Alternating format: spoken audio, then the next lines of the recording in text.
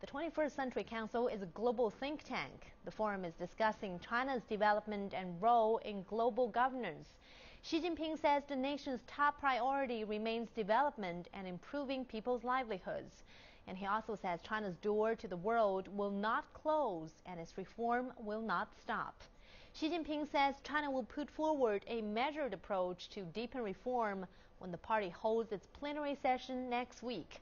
He stressed that China will take more responsibility in international affairs and seek harmonious relations with other nations.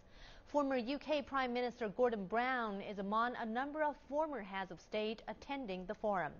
It also gathers top global intellectuals and entrepreneurs.